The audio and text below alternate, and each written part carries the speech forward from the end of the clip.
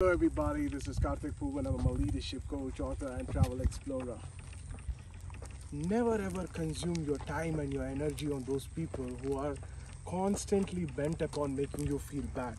Because in case if you start feeling bad, you are somewhere fulfilling their expectations. That is exactly what they want. They want you to feel bad and they want you to think low about yourself. They want you to feel miserable, and somewhere you are fulfilling their expectations. Now when you start fulfilling the expectations of the people who don't value your joyful time, who don't value your happy states, invariably you are standing against yourself.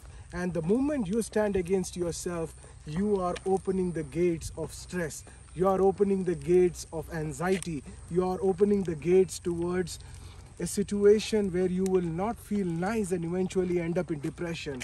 So always keep yourself very, very pleasant and never ever allow the vicious traps and the intentions of those people who don't care about your well-being to ever succeed.